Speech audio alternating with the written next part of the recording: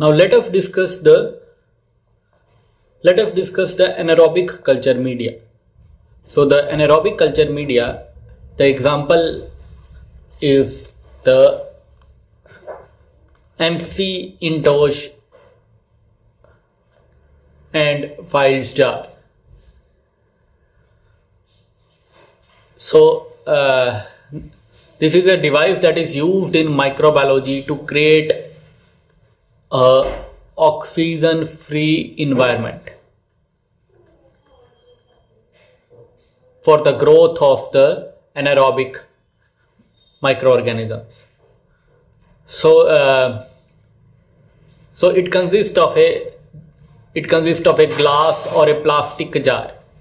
So this one can be either metal jar or it could be plastic jar with a tight fitting lid and a gas generating pack with inlet and outlet and a catalyst. The jar, it is made up of either stainless steel or polycarbonate. The catalyst in the jar lid, it helps to promote the recombination of the generated gas, that is the hydrogen gas, with any residual oxygen present in the jar. So once the gas generating pack, it is activated and the jar, it is sealed with the lid, the environment inside the jar become anaerobic. The hydrogen gas, it is produced to create a vacuum inside in the jar. Now the bacteria that require anaerobic condition can be cultured inside the jar as the oxygen, it has been removed and anaerobic atmosphere that has been created. Other method is the gas pack method. So the gas pack method, it is a modern and widely preferred method for creating anaerobic atmosphere for the bacterial culture. So it contains a packet that contains pellet of sodium borohydrate, cobalt chloride, citric acid and sodium bicarbonate. So these chemicals would generate hydrogen and carbon dioxide when water is added. So hydrogen here, it combines with the oxygen in the form of catalyst. So there is a catalyst that combines with any remaining oxygen in the jar with the hydrogen gas, creating an anaerobic environment. So it is easy to use as it removes the need for the vacuum pumps or additional hydrogen gas separately. It is a preferred choice for creating anaerobic conditions in laboratory when growing bacteria. Other method is the evacuation replacement method. That is another technique that is used to create anaerobic environment in laboratory for growing anaerobic bacteria. So these indicators, they are used to verify the anaerobic conditions in the culture jar. The anaerobic condition indicators. So these indicators, they are used to verify the anaerobic conditions in the culture jar. So reduced methylene blue, it is a common indicator that we use. It remain colorless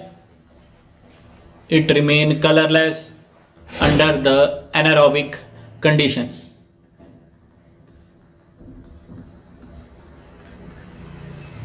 But it turns blue. It turns blue on exposure to the oxygen. So that the color change, it helps to confirm the presence of the anaerobic condition. So anaerobic condition indicators, they are the tool to check if there is no oxygen in the culture jar or the chamber. So we want to make sure that environment, it is oxygen free because some bacteria need that. The other method to create anaerobic condition are the use of reducing agent. So these are the chemical substance that will remove the oxygen. Example are glucose, thioglycolate, ascorbic acid,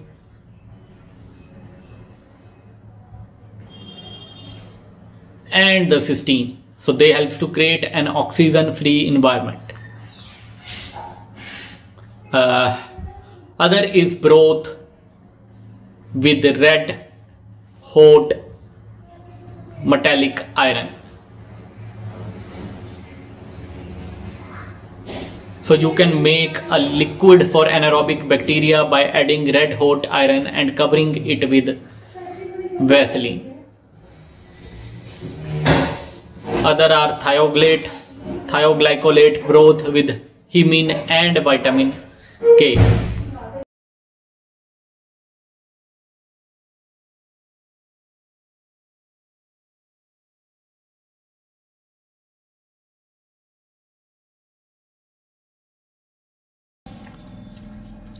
The Robertson cooked meat medium, it is widely used for the culture of the anaerobic bacteria.